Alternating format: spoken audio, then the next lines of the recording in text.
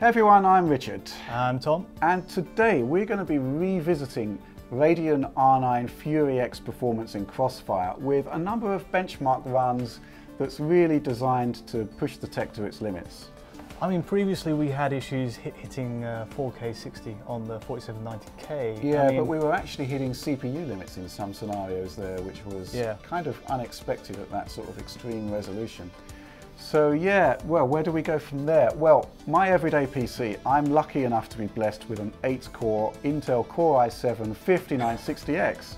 Yeah, exactly. So I thought it would be cool to overclock that to 4.4 gigahertz on all cores, and then benchmark Fury X in CrossFire again. Just at 4K? Just at 4K? Well, why not? Because I was really interested to see how one card and two cards would scale across both resolutions. And the answer, well, it's quite interesting. Let's check out those benchmarks. So, well, you've got the two top-end AMD configurations.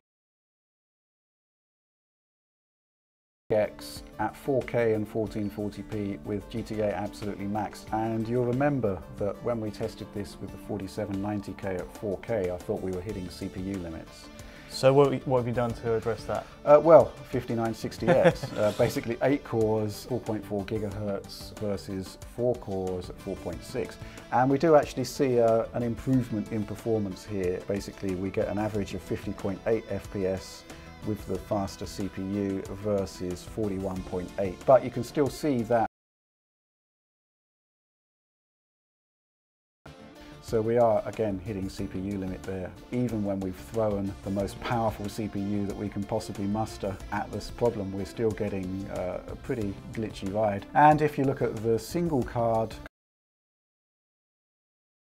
and the green line is much smoother. Much smoother, and it's basically the case that there are games which just run better with a single card. Is it? It could be a driver issue, I suppose. Driver overhead, I mean, who knows, but basically the scaling here is, we're getting 31% scaling at 1440p and about 42% scaling on 4K. Yeah. So it's using the memory bandwidth to its advantage for 4K. Basically 4K we're rendering much more in the way of pixels, so GPU is more of a bottleneck, which basically means that we get less stutter, lower frame rates, but we are getting 4K presentation. Okay, so it's The Witcher 3, and it's another game where we've got some really severe frame time issues. Yeah, and this is the infamous, the thing that started off the whole FCAT phenomena, which is microstutter. If you look here at both of the CrossFire configurations, you'll see that the frame time graph is just spiking all over the place in a kind of regular manner, and especially on the orange line here. The CrossFire. Exactly, CrossFire. And with a single card, you get just, much better consistency. It looks like the higher resolution you push, the more radical the frame time issues. It sort of generally tends to change, but yeah, basically here where we have a sort of more steady scene, it does seem to be the 4K that is causing problems from a micro-stuttering perspective. I mean, general scalability here at 1440p, we're only getting a 35% boost to overall performance. Fury X in CrossFire at 4K, we're getting about 55. So, as you can see from the frame rate graphs, we are actually getting increased performance, and it's quite dramatic, but the quality of the experience here really isn't particularly good when you're looking at the sheer stutter here. I mean, check that out, my God. It's a bit of a shame. I mean, if I'd forked out the money for this sort of configuration, this game perhaps this is the thing, this is a reason why a lot of enthusiast gamers don't go for SLI or Crossfire setups, because it introduces a new variable that often has a devastating effect on the overall experience. Yeah, not all games can account for it. It's also pretty much a textbook example of why frame time analysis has become so important, because it basically gives you much more of an idea about the quality of the overall experience. Taken on the, looking at the left side graph, you'd think it was fine, Yeah, I mean, it's quite interesting that we are getting like massive boosts of performance generally, relatively speaking. So for example, Fury X Crossfire 4K, we're going to 48.7 FPS, up from 31.5. But I'll tell you what, with frame times like that, I would prefer the single card, even if it's a slower performance level. I agree. So, Far Cry 4. Interesting stuff here, and this is really quite fascinating when we look at the scalability metrics here. 1440p, we are getting just a 31.5% increase in performance from having that extra card. But if we look at 4K, then we're getting a massive 85% increase in overall performance. Now, the interesting thing to bear in mind here is check out the CrossFire lines for both 1440p and 4K. Basically, you're getting almost identical performance. Yeah. So basically what we're hitting here is another system bottleneck, and I suspect that would be CPU. We literally can't run this game faster with the AMD driver. But despite all that, it does look like you're getting more consistency with 4K on the single GPU. Yeah, that's right, and I think that's basically because we are hitting CPU limits with all of the other configurations. Right, it's Crysis 3.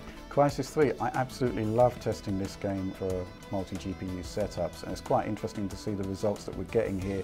1440p, there is only a kind of 26% increase in overall performance as we move across the clip. At 4K, where the GPU is much more of a bottleneck in a single card scenario, that increases significantly. We're at 55.8 there. So yeah, good stuff there. But the big question of whether you can run this particular game at 60 FPS with a dual card configuration, we're not there. I mean, even at 1440p, it's still... Lowest recorded frame rate with 2 cards, 35 FPS, with 1 card, 22 FPS. I mean, it just goes to show how much of a load 4K really is. And I have actually had a really decent experience with this at 4K though, and it involved dropping to the high settings. Is that a perceptible difference from very high? Generally in terms of shadows and LODs, yeah, you can certainly tell the difference there, but I would take it for the 60 Hz. But even then I had to drop shadows down to medium to get a consistent performance level. So we've got $1,200 of GPU here and we're still having to compromise, and I'm not sure whether enthusiast gamers would be too enthused by that scenario. Assassin's Creed. Now we get absolutely fantastic scalability here, generally speaking. We are getting 91.6% of additional performance with CrossFire, and we are getting, well, actually it seems to be well over 100% on 1440p, which is... Yeah, that really stands out. Just looking at it from afar, that is and this is gain. This is an example of a game where you are mostly GPU bound, and it's interesting to see with 2 GPUs just how much we can push it, and it's the best example of scalability in our whole list, I think. So yeah, really interesting stuff there. I'm not sure... A bit disappointing on the 4K front. The 4K front, again, you are not going to be able to run this game at 4K at 60 FPS, even with 2 $650 GPUs running in parallel. And you'll still note that there are issues at 4K with those frame time spikes. Look at those spikes on the massive lurches down. Yeah, basically we are hitting VRAM limits there. Assassin's Creed needs more than 4 gigs to run at extreme settings at higher resolutions. That's a shame.